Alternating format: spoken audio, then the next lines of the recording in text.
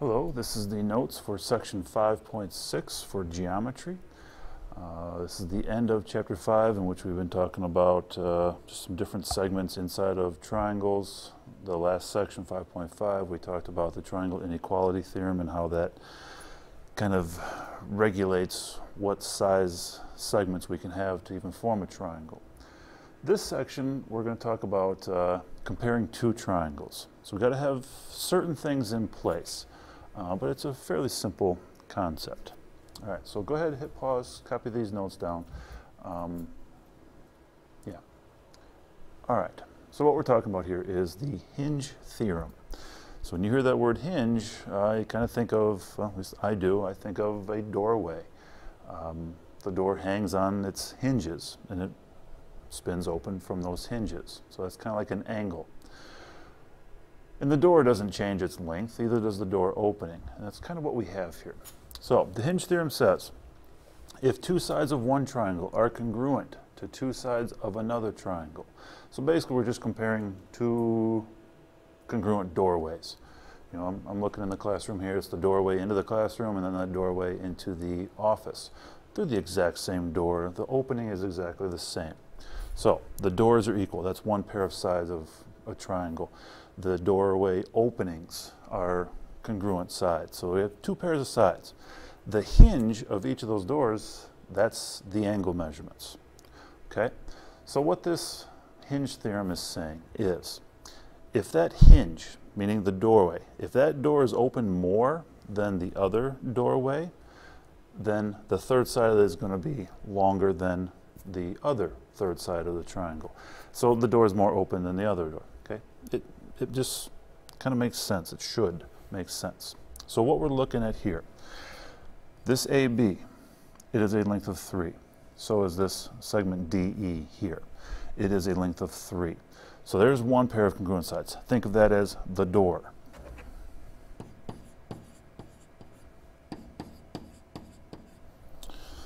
All right, BC is 6, EF is 6. Think of that as the openings for the door. For some reason the door doesn't go all the way to the other side of the opening, but that's okay. Poor design. So that means angle B is the hinge. Angle E is the hinge. So what we're talking about, what this hinge theorem is saying is that if one angle, if that angle in between the congruent sides is greater than the other angle, so this 74.67, it is greater than the angle of 68.4 here. What that's going to say then is that this side, FD, it's going to be longer than this side, AC. So the space between the end of the door and the opening is going to be more than the space on the other triangle. All right, that's the hinge theorem. And if we go the other direction, let's make this one 84 degrees. So now, this angle is more than this angle. Again, it's the angle between those two pairs of congruent sides. That means this side AC is longer than this side FD, and it is. 6.43 here, 5.96 here. That's the hinge theorem. All right. The converse kind of goes in the other direction. It's saying if you know you got your two pairs of congruent sides, and if you know one angle is more than the other angle,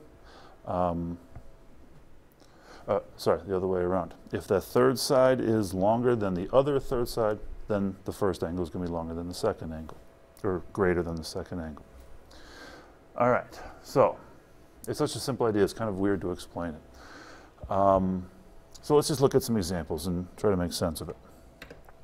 All right, looking at number 3. The question is, wants us to complete each of these statements with a less than, a greater than, or an equal symbol. So in this one, the question is, AD, is it less than, greater than, or equal to segment CD? All right, so we have to have, in order for this hinge theorem to work, we have to have two pairs of congruent sides. And we have one pair here. These two triangles are sharing a side. So there's our two pairs of angles. So what we're looking at is the 36-degree angle and the 32-degree angle, the angles in between those two pairs of congruent sides. Obviously 36 degrees is more than 32 degrees. And so what that means is the side across from the larger angle will be longer than the other third side. So that means AD is longer than DC. So our answer is a greater than symbol. So that segment AD is greater than segment CD. All right, that's the Hinge theorem. Let's look at question number 4. Go ahead and hit pause. Try this one on your own, or try all these on your own. But for number 4, again, we have one pair of congruent sides. Here's a second pair of congruent sides. We're looking at the angles between them. So 114 degrees, 123 degrees. Obviously 123 degrees is more than 114, and so that means this side KL is going to be longer than the other third side, which is MN. All right, so LK or KL is longer. That means MN is less than LK. All right, we're completing these statements with less than, greater than, or equal sign. So here MN is going to be less than LK. Question number 6, that uses the converse of the Hinge theorem. But again, same setup. One pair of congruent sides. We got a second pair of congruent sides. Now the question is asking about the angle measurements. So side 13, it is across from angle 1. Side 14 is across from angle 2. Obviously 13 is less than 14, so that means angle 1 is going to be less than angle 2. Question number 7, we have our one pair of sides, we have our second pair of congruent sides, so we're looking at angles 1 and 2, but now the third side, the side across from these angles, it's a shared side. That means angles 1 and 2, though that third side, it's equal. And so these two angles are equal. All right, basically what we got is congruent triangles. These two triangles are congruent because of side, side, side. And so angles 1 and 2 are corresponding angles, so they're going to be equal to each other. All right, that's the idea of the Hinge theorem. This one, these examples, basically the same thing, it just adds a little bit of algebra to it. So the drawings are a little bit more complicated, so let's just take a look at them. Again, we need that correspondence. We need those two congruent sides. Side 12, there is a shared side here. All right, so we are looking at this angle measurement compared to 66.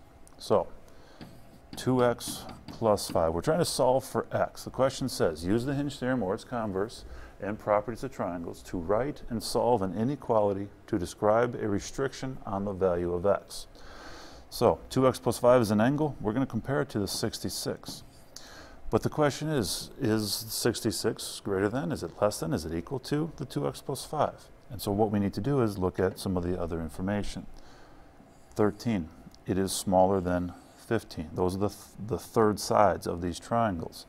Since 13 is smaller than 15, that means the 2x plus 5 angle will be smaller than the 66. Here is our inequality, and so now we can solve for this thing. So 2x is less than, we subtract 5, we get 61, divide by 2, we get 30.5. And so here's our restrictions for the value of x. Okay. Question number 17 here. Again, we're looking for our congruent sides. So side 3 is here and here. There's one pair of sides. They're sharing a side. So now we're looking at this angle measurement compared to the 110. Well, we don't really know this angle here towards the top of the picture, but we have the other two angles of that triangle. 27 degrees and 102, that's, you put those together, that's 129, which means this angle here is 51 degrees. All right, so trying to get expressions for x.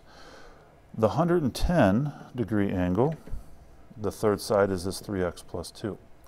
The 51 degree angle, its opposite side is the x plus 3. So we're trying to come up with an expression for x. So here we go. But now, are these equal? Is one less than the other? Is one greater than the other one? And that's where these angle measurements come in. Obviously 110 is more than the 51. So that means the 3x plus 2 side will be longer than the x plus 3 side. And so now we have an inequality where we can solve it. So we're going to subtract x, going to subtract 2. X has got to be greater than 1/2. There's our restrictions for x. All right, and that is it for this section. Have a great night.